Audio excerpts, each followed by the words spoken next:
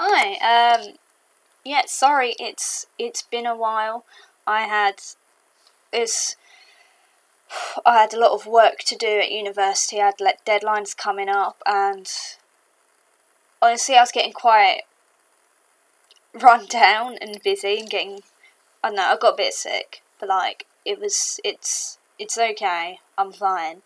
I didn't have the time to make these videos, which sucks because I like watching this show I love and talking about the show I love, and you know, every once in a while someone comment and be like, "Oh, what do you think about this?" And I love that, and just yeah, I miss being a part of things. I feel weird, like I drifted off for a sec, but yeah, I'm literally gonna create these videos now and upload them as soon as I can and catch up. So that's going to be my sort of sorry gift for you. You're going to get these all at once. I didn't mean to take an unannounced hiatus. I wasn't planning on it, but I really could not face doing all these videos. I don't know why I got that word mixed up. But yeah, so I missed you guys. But yeah, I've just watched episode, is it 8? I think it's 8. Yep, it's 8. Of RWBY Volume 6. Oh wow, what a way to jump back in. I think that was a good episode for it to jump back in. It wasn't like a really uncomfortable, tense episode. It had some, well, it did really have some uncomfortable, tense moments, but it was like, helps get you back into the spring of things. Like, I watched that and I'm like, more, which is good in my case, because I suppose if you are behind, then you can catch up, so I can have a short binge and get more. I wouldn't have to wait a week because I'm behind. But oh my god, yeah, I mean, we started right up with those gates, and we saw the Atlas woman who's not Winter, so someone we didn't care about. Oh my god, sorry. She was a good character for what she was. I hate her because of every single thing she said. It could have been like a joking rivalry, and then she'd made that comment with Blake, and it's like, yikes. So yeah, I don't like her. I haven't avoided spoilers completely about this because I heard that there was an old racist white lady in Atlas, which like we could have guessed because it's Atlas, but yeah, a specific one who met this episode. So, and people thought she was based on the Queen of Hearts, and maybe the soldiers were the cards. I have no idea, but that hat design, that's got to be symbolic of something, because those hats, they look nice, but I just kept staring at them like, how do you see? But then again, like, this is RWBY, the logic's a little, like, that's fine. They can see somehow. I'm sure there's magic in this world. I'll allow it, I guess. But, oh, yeah. That was interesting. I loved the insight into Maria's life, because she felt like a real character, but she didn't, like, she kind of didn't quite feel like a real person. Like, she kind of got made into a sort of like a myth or like a fictional figure, and like she is a fictional figure, but more fictional figure in the world of RWBY with the flashback. It's sort of shone a light onto things, not meaning to make a joke about Silver Eyes, but it's there. But sorry, but yeah, it helps to bring a sense of reality to it. Her relationships with other people, it makes her feel like she's actually lived more of a life other than being this OP as hell amazing huntress and then something happening to her and then her becoming this. Like, it feels like there are things in between, which is good. I like that touch. The Atlas lady worked very well for what she was. I can't like her as a person, as I said, but she's the perfect sort of embodiment of Atlas that I was thinking of. Like, as soon as any character is sort of like overly patriotic and is like, oh yeah, our great nation, better than the other nations. I'm like, well, it's never a good sign. And like, yeah, they put that perfectly with Atlas, because if any country's gonna be like that, it's gonna be Atlas. You know, they see themselves like they're technologically advanced, better, higher up than the other nations, when like they're all messes. And yeah, so that was good. That was good. I like how that was done. It also led to some of the funniest jokes that we've had this volume, that scene, so nice. But yeah, back at the house, that was a rough time. Okay, I'm going to focus on the nice bits first. I'm going to carry on this Maria train, because Maria, she keeps giving us the good content that we've been asking for. I love Maria. She's great. The writers have interwoven plot and character quite well with her, because she doesn't feel like an exposition dump machine. And she is functioning as, here I am, I give you exposition, but she doesn't just feel like... Some people complained about Ren when he was talking about like aura and semblances, really just spoke about them and said like a paragraph, and it was like, okay, Ren. But here it feels a bit more natural, because like Ruby would ask about her silver eyes, she would ask someone who knows about silver eyes, and she would tell her about silver eyes. Everything feels quite natural now, which is good. I like it. And I'm so glad that Ruby finally asked about her silver eyes. The writers, they must have saw everyone complaining about this and was like, okay, we're going to give them silver-eyed content this volume. We're going to give them all the silver-eyed content that they need right now in this volume. And I love it so much. We're just learning about this.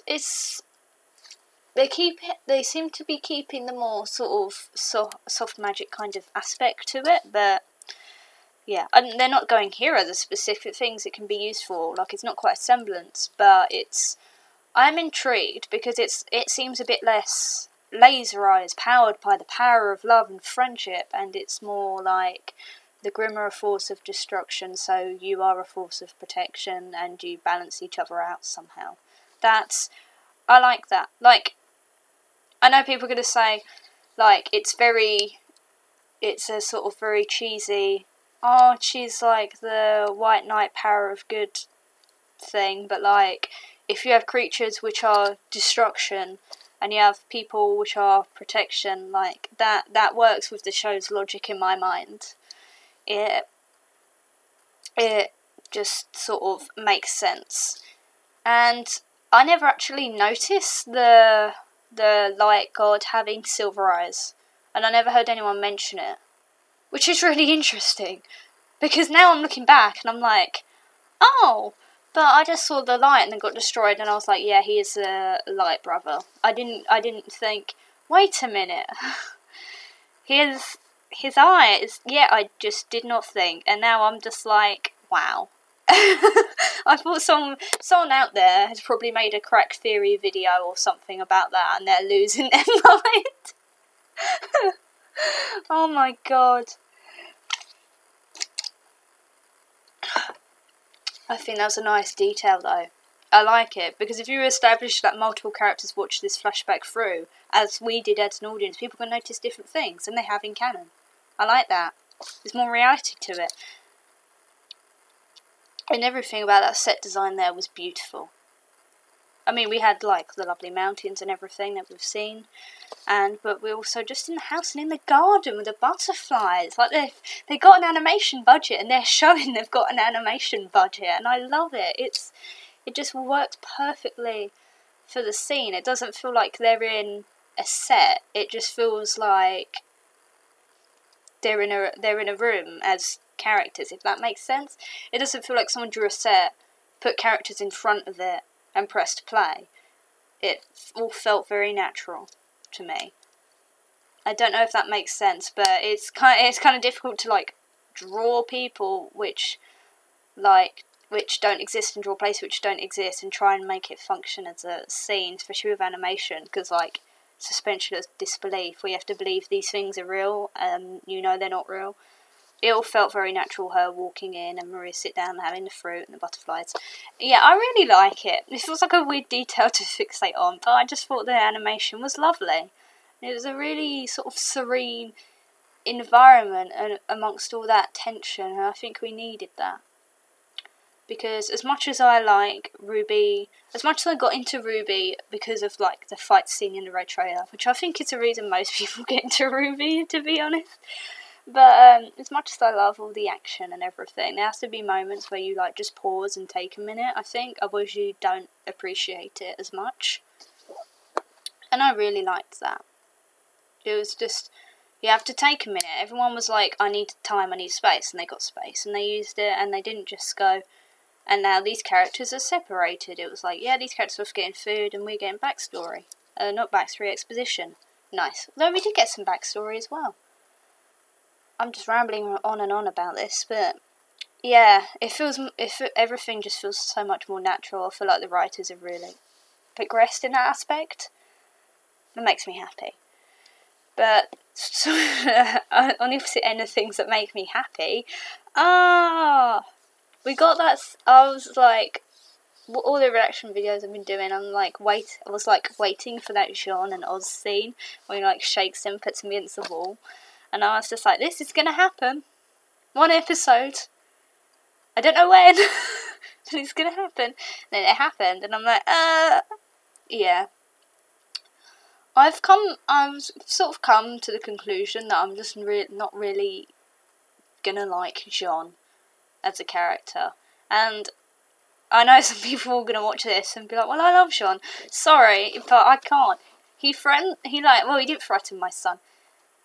He acted threateningly to my son, my poor boy Oscar, who never asked for any of this, and is so scared, and has this person living in his brain that he can never get rid of, that can take possession of his body at any time, and is making him fighting this losing battle against a goddess who can control Grimm and stuff, and it's just like, well... Yeah, like, I don't like this development with Jean. I thought a bit before, when he was acting like quite sort of loving towards his friends, I sort of appreciated him more, especially when like early at RWBY episodes he had a bit of that toxic masculinity thing going, whereas like, I want to be a strong man sort of thing, and then like, he was weird towards anything girly, and there's a whole mess where he dressed up as he wore a dress, and then people laughed at him because like, oh, it's a guy wearing something considered feminine. It's like, literally every girl wearing a dress in that room is stronger than John. If you know, like, being manly and masculine doesn't seem to have anything to do with strength in any way whatsoever, but there we go, that's what he wants, I guess. Yeah, it was a whole mess. So I didn't like him punching the wall and scaring a child. That did not really gel well with me, but yeah, I hope the writers are sort of go to like, there was a sort of moment where it was like, Jean, what are you doing? And then he was like, what am I doing? But still, like, Jean, what were you doing? Oscar's 14. He's like half your size. He's terrified. He doesn't know how to fight. Well, he does, but like, Jean is probably better at fighting than Oscar, and that's saying something, you know. But oof, that was quite a moment there. I do like that Juniper immediately like went to help their friends at the gate, and then went to comfort their leader. I'm more upset about this development because obviously that is very upsetting, and like usually they're I wouldn't say happy-go-lucky, but like apart from Jean, you know, the rest like very sort of positive. It's seeing them react negatively to something was, I don't want to say nice, but it was good for their character. I just hope they don't be like, Jean was perfectly okay for threatening this small boy, because that was not an okay thing to do. My poor son. My poor avocado boy. They split up. You should never split up. They're always like, yeah, this is fine, we need some distance, we need some space. And I was like, oh, okay, but don't go far, because, you know, horror film rules. Like, I know it's not a horror film now, that was a couple of episodes ago, in the, I'm not sure if I should call it a cabin, but that place, the farm, that's it. Yeah, you know, that was the horror film bit, but still, don't split up. Not when there are monsters and who knows what else about, like, be careful, be safe, and then it's like, Oscar's missing. Well, damn. Yeah, they don't split up. Never split up. Why do people do this? Don't split up. I say, even though I play in a D&D group that splits the party all the time. But yeah, don't. People at home, never split up ever. Oh my god, my poor son. I mean, I have an idea. I can guess something that's going to happen. I don't want to. I don't want Cinder to be involved. But but like, yeah, either ran away or like ran away and got kidnapped or something. Like, yikes. Yeah, someone needs to go after my boy. I'm worried. When Oscar first appeared, I was like, oh great, another unnecessary character. And then like every single other RWBY character that's introduced as a new character, I was like, after 2 minutes, I was like, wow, I love them. But yeah, so like now I don't want anything to happen to Oz. Feels bad, but yeah, I have a feeling now that like something's going to mention Cinder soon. They mentioned Cinder in this episode, which like I liked, because Cinder is a threat to RWBY. She's not anywhere near as big a threat as like Salem and everyone working for her, but RWBY doesn't even know about that. She just knows Salem's really powerful. She doesn't know about what happened to Cinder or anything. But I like that she's acknowledging her as a threat, because Cinder's like, I don't want to say obsessed with RWBY, but like, she pretty much is. She's just like, literally that hero-villain relationship where the villain's like throwing darts at a dartboard with pictures of the hero's face on it. That's how I imagine the RWBY-Cinder dynamic. That's Cinder's side of things. So it's nice to be like, you know, to see RWBY be like, this woman is dangerous. Yes, RWBY, you've learned. I'm proud. I'm proud of her. I'm so proud of RWBY. But yeah, that speaks things into existence. The next thumbnail has Emerald in it, so I know I'm gonna enjoy this episode whether or not Cinder has taken my son or something. But oh my god, I'm a mess. I'm gonna stop this now. I'm gonna start the next episode. But yeah, anyway, the summarisation. Sorry for the hiatus. I had lots of work to do. I'm at home now. I'm gonna be back at uni soon. This episode was great. I loved the animation and the character work and everything, even if I disapprove of John. And someone protect my boy. And someone hug Blake, because yikes. And someone hug Weiss. Like, hug every character. Also watch Crow, because the alcoholism and mental health issues.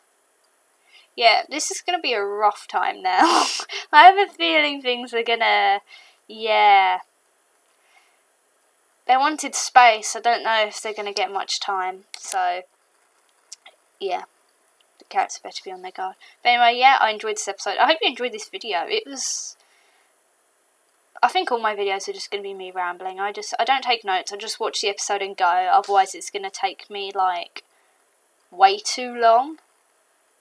Like, you know, those song analysis videos I've done where I did take notes, and some of them took 40 minutes.